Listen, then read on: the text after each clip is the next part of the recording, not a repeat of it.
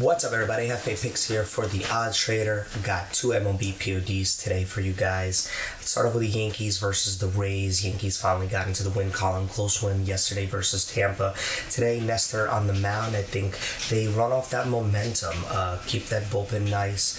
Keep playing good defense and hopefully get a good outing out of Cortez. Give me the Yankees on the money line to win 2 in a row. I know, at minus 115 odds. Next, Braves D-backs. Max Fried on the mound for the Braves.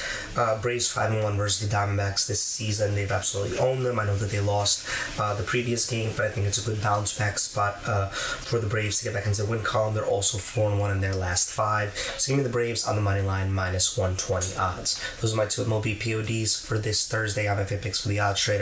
Let's cash, everybody.